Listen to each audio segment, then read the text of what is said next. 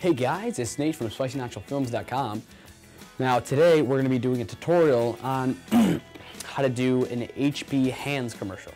How these commercials go, say they have someone and they like interact with the computer screen, so like they want to maybe open a window, they like go like this and the window will show up and then they like flick it out and stuff. That's what we're going to be doing. So let's get started. The first thing you need is a green screen or blue screen. If you don't know anything about blue screen or green screen, there'll be links in the sidebar, so you can check those out. Then, depending on if you're using a blue or green screen, if you're using a blue screen, try to wear a shirt that's like not anything green or not anything. Try making it like an opposite color.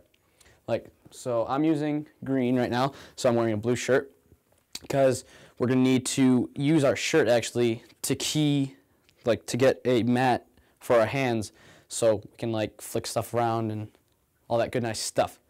And then you need lighting, which is important to make it look good. So as you can see, I have just a single light over here. It's diffused on my green screen, so that should be good. Now, the framing of your shot is pretty important for this.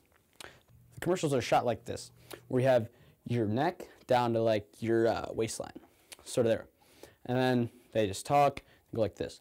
So we'll start out where we'll just take our hands, we'll be like this, go to a point, and we'll just make a box. So I'll do that again, so it's just like that. Now, we're going to use our fingers as reference points for the box to come out. So you could do it with the fingers, or you could go like corners, so you could be like, or like, I don't even know, like that. I don't know. So we'll just try that effect.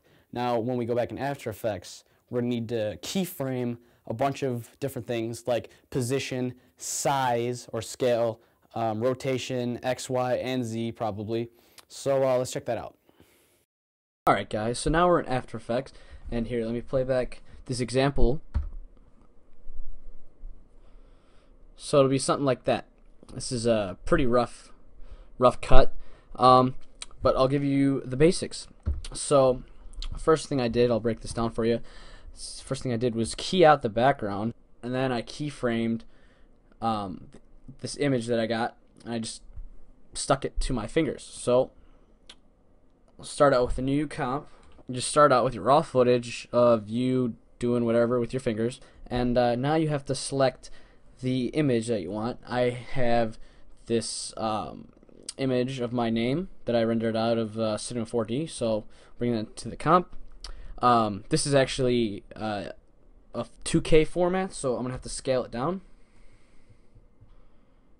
So just scale it to, you know, a reasonable size. And then you're gonna select your picture or video or whatever, go to Effect, Distort, Corner Pin. Now what the corner pin effect allows you to do is take a selected point and then drag it, and it will bend your image. It will like distort it this weird funky way, and it will make it stick to your fingers like that. So the first thing you need to do is make sure your timeline slider is at the beginning of the comp, and you're going to come up here and just click on these little stopwatches. These stopwatches enable keyframing. So once you've done that, select this little pointer button on upper left and just come over to where your first finger is and just drop it. Just click it right on there. Let me zoom in. As you can see, the corner of the image is now stuck to my finger. So we could take the upper right one and go to the second finger, and then lower left, and then lower right. As you can see, the image is now really small, and it's stuck to my fingertips right around here. Now the next thing you need to do is move the next frame, because when you keyframe things, you have to do it frame by frame. So come over here to your time controls, and you're going to hit the next frame button. So hit next frame, And now you have to do the same exact thing. So I'll go upper left, and you just have to move it with your fingers. So upper right, then lower left, lower right,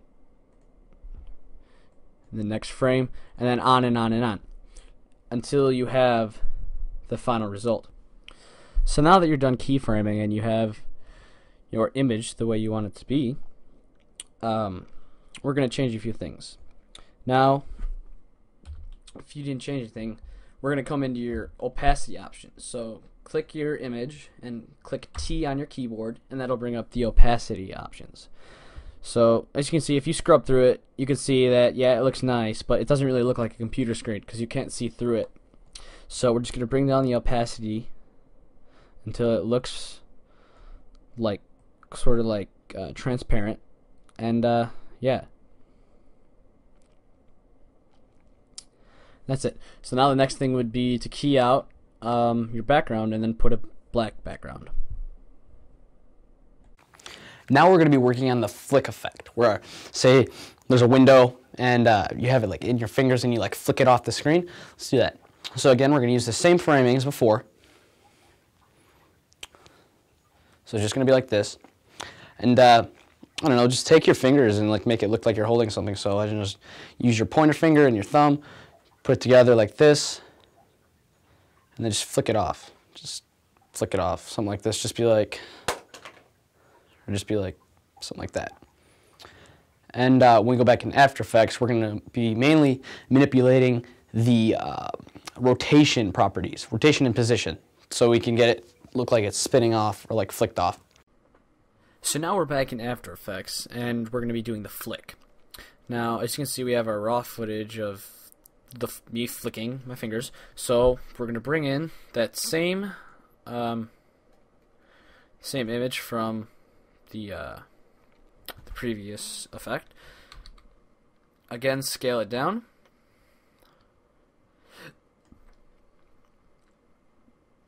And you know, I think that's a pretty good size. So find a spot in your footage right before you flick. Now mine is right here, so I'm just gonna move my image down to where I think I would be holding it. And now moved it down there. So now I'm gonna click R while selecting the image to bring up my rotation properties. I'm just gonna rotate it a little bit so it looks like I'm holding it in my hand. So just move it. Alright, close that. Now, to really sell this effect, you need to have overlap. So we'll turn this layer off, and we'll make a duplicate copy of our flick footage. So highlight your footage, hit Control D or Command D if you're on the Mac, and then bring your duplicate footage on top of your video or image. So we can turn that back on, and now come up here to the pen tool, and as you can see right here, you can see my thumb right here, and that's, we want the overlay there. So just, I'm gonna outline my finger,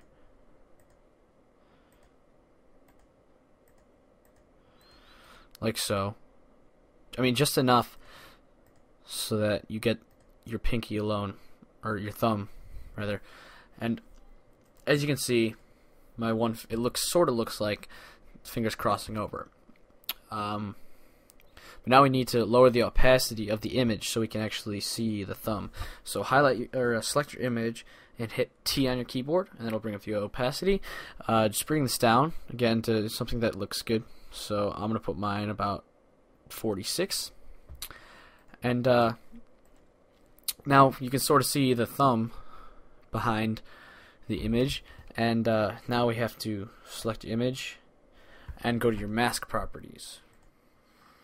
So click M on the keyboard, it'll bring up your mask properties, and then use this little drop arrow, and we're gonna tick the keyframe icon for mask path and mask expansion.